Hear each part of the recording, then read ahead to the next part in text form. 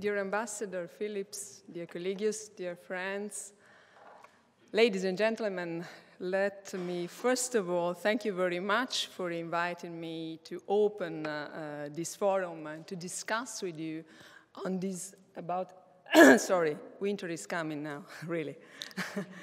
To discuss about a very crucial question, I think, one of the most crucial questions we have to face in these times, the complex relationship between research, science, innovation, and the market. But I want to say, in addition to the title of this forum, to society too. I think it's the right time to do that. After a long period, more or less 20 years of intensive technology transfer policies, which produced mixed results. So it's the time to make a balance and to judge which are really the results we had from this long-term period of cooperation.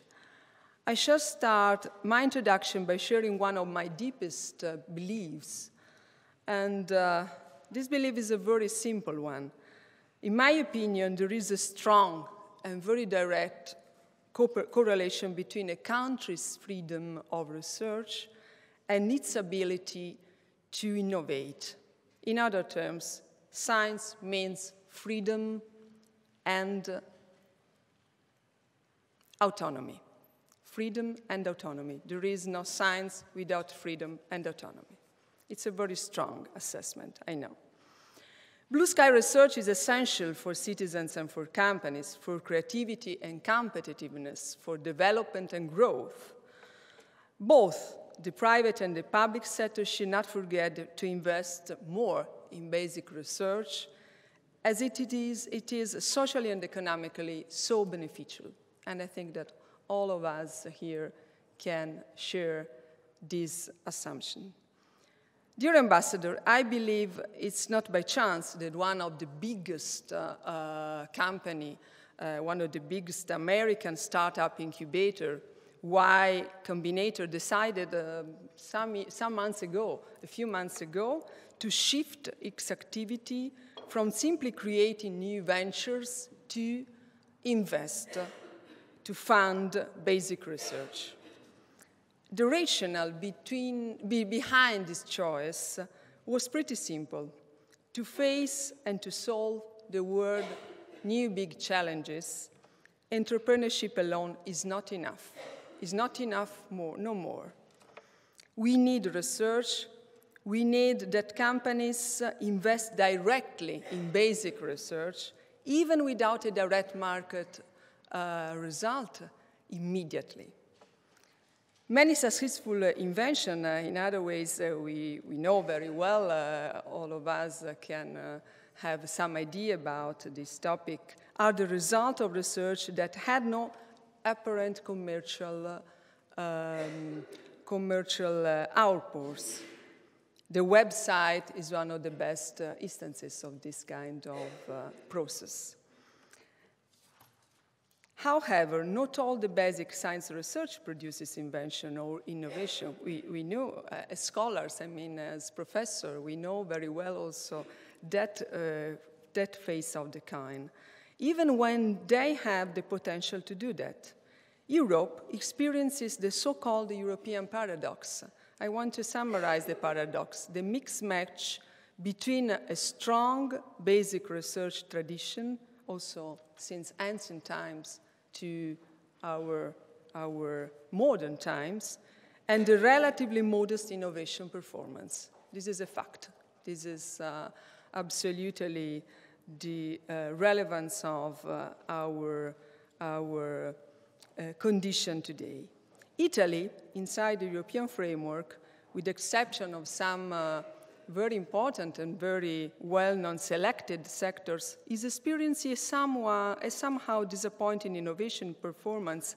And this is exactly the reason why we should put our best efforts, our best energies to improve the exploitation of the country's scientific base. I think that a brand new approach to knowledge transfer has to be put in place. moving from the linear top-down model to a clear top-down model of knowledge exploitation to a new one, which is in some way, I should define, a society-based model. That means, in other words, to put society, societal challenges, social accountability of research and innovation at the very center of the stage, at the very center of the political agenda. I do think that squeezing out university or research institutes or research institutes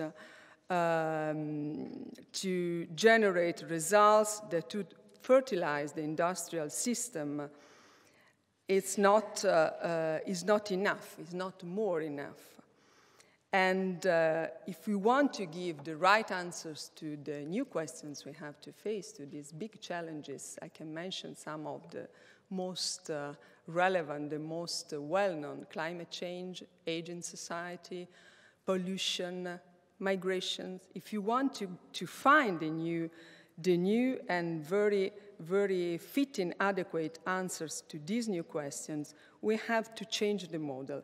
And we have to improve a new science-industry dialogue and a new science-society dialogue, what we missed in the recent times of our European but also international context.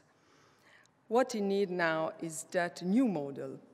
And in my opinion, I think that if you want to change the model, if you want to introduce new tools not only in the government hands, but also in the academic and institutes of research hands, we must be able to turn the model upside down and move towards an inclusive innovation approach. It's what we discuss in a very important, in a very exciting, in my opinion, a conference organized by the OECD in Seoul some months ago, last year, 2015. And it's the new frontier, the new objective, the new purpose we have as developed and not developed countries, both together. Because when we talk about Ebola, when we talk about migration, when we talk about aging society, is not there is no more we and them. There is no more something which is different between the different parts of the world. We have the same problems, and we have to face these problems, putting together our best energies, our best talents. The idea of this conference, the simple idea of this conference in Seoul, I try to summarize, is that a model driven by societal challenges and based on social accountability of research and innovation should be also more efficient in the exploitation of scientific results and can give also more and more direct results in terms of economic growth. So the question of market, society, and science is in some way the same question we have to face. This model has a title now, as a title which is very well known at international level, and is inclusive growth. That means a model of growth that is geared towards extensive participation and satisfying the needs of the greatest number of people we can, of the largest number of people we can. And if we stretch, I'm a linguist, a general linguist as a scholar, so I put a great attention to the meaning of words. If we stretch the most we can, the meaning, the sense of this notion of inclusion to a broader definition of stakeholders, we must include not only poor people, it's the simplest meaning we can see in this word, but we also put, we also see behind this word the elderly, the disabled, the migrants, and all kinds of the so-called disadvantaged people. And the message from science and research, from political responsibility we have in our hands, and also from companies, from industries, is exactly this one. We have to give to the most part, to the largest part of people in the world, the best solutions to these big problems we have to face. So the inclusive innovation challenge has in some way much to do with economic policies, but most of our hopes, most of our opportunity to give the right answers and to have a more sustainable development lie in science, technology, and education. These three basic pillars of our agenda are in some way the basis, the real ground of our opportunity to get a better society. In Europe, we have some good instances in this, which in my opinion are going to the right direction. I'm thinking of the Horizon 2020 framework. You know very well, is the first decisive step towards a new generation of challenges, problem-driven research policy.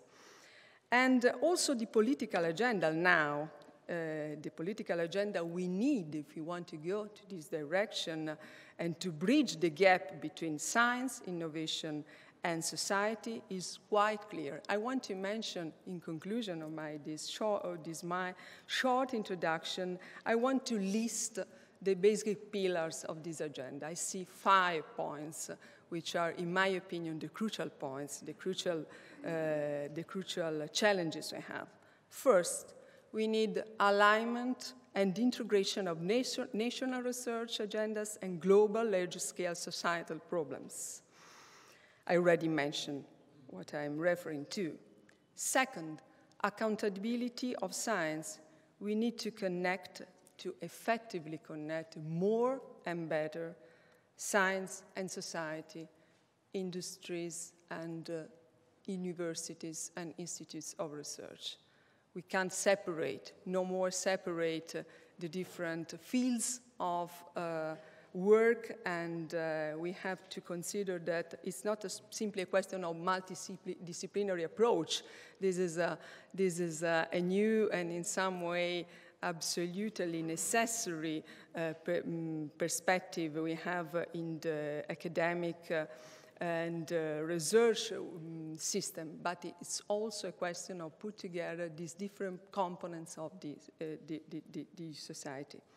Third, social innovation. We really need social innovation. We should be able to imagine brand new schemes of engagement between science and society by fostering public-private partnerships in applied research as well as in basic research.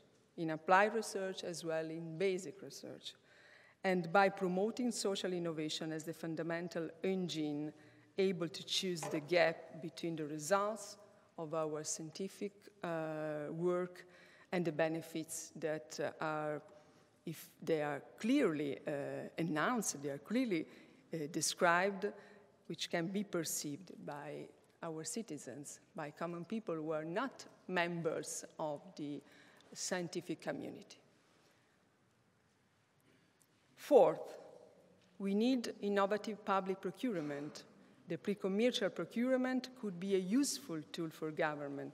That's the direction we are going to move in Italy, for instance, and I am confident that this will become more and more a very important and effective way of development for our country.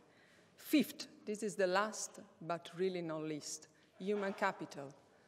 We know very well that to invest, to train, to give the best opportunities we can here and there, everywhere in the world, to human capital, to our talents, to our students, to our young people, is absolutely the key word and the most important object we have in our path.